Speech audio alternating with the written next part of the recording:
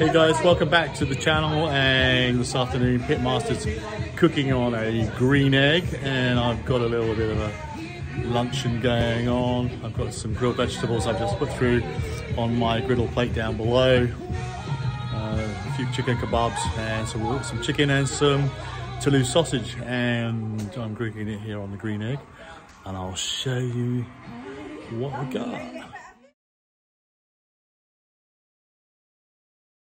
Here we go, cooking on my green egg. I'm running at about 200C at the moment. This is a small crack on the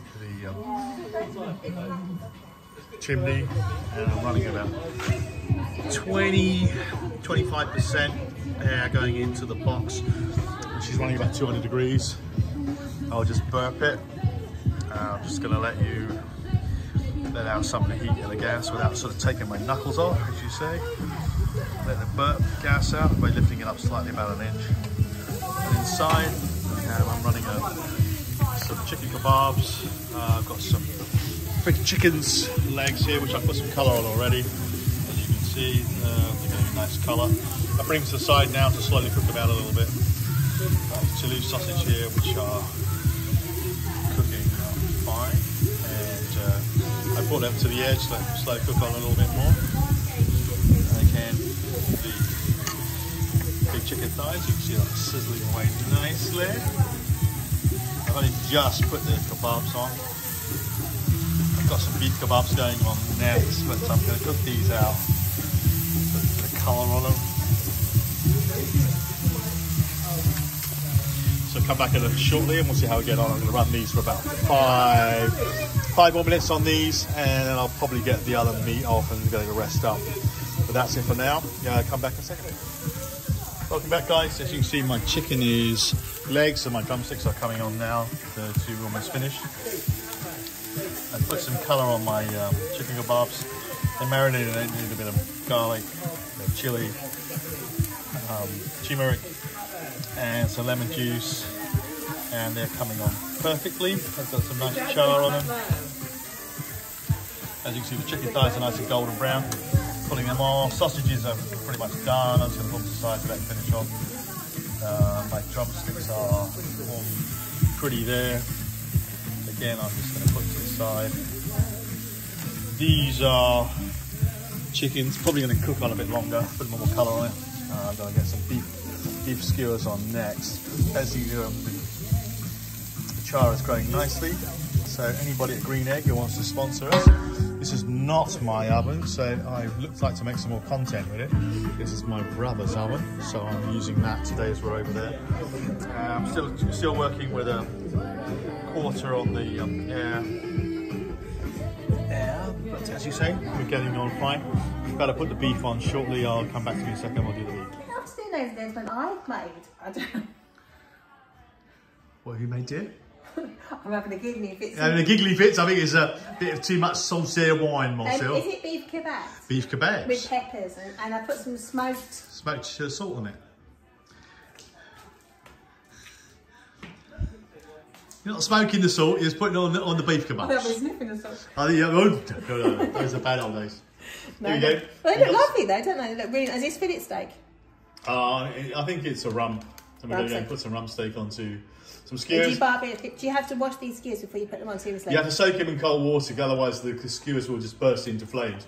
So that's why. Actually, there's a story. One of my rock star friends, a very, very good friend of mine, did this not that long ago, and he didn't wash the skewers, and he put the skewers on the barbecue, and the skewers went up, and the meat all got burned out, and he ended up going to the local Italian or the fish chip shop to get their dinner because he burnt the skewers. He didn't wash. Let me guess. Does this musician have the name of CK by any chance? No, it's not CK. No, it's somebody else. No, it's somebody else. And they forgot to wash the skewers, and it was really quite funny because I actually saw the video when I was at work, and it was quite funny. Burnt offerings? It was, but seriously, you've got to be so careful because there's a hose pipe around now, so you've got to be really careful about what you burn and what you cook. But these look delicious, and I think there's salt and pepper and all sorts, and they smell lovely. I can't eat this because I've got a stomach problem. I can't digest meat, but this looks. If I could eat this, I would eat it. So we go back now to the Green Egg, of which we're looking for a sponsor from Green Egg to come and chat to us. Yeah, and we're going to get this on the barbecue. See you later. Right guys, here we go, back with the kebabs. I'm going to have them on the first grill I'll give it about 3 to 4 minutes on one side, then a nice bit of sear on there, as you can see from the bars. Chicken's almost done. Delicious. I can't interrupt. Is that chicken? That's chicken. That's on the last sear. They should be coming off shortly to rest. The beef needs to stay on for probably about another 4, 5, 6 minutes. And I'm running, temperature-wise, it's dropped right down now, but I'll probably get it back up around about 200 and maybe slightly higher, and we'll get that meat to sear off. But that's it for now. Give me a second and I'll come back to you when we've taken it on.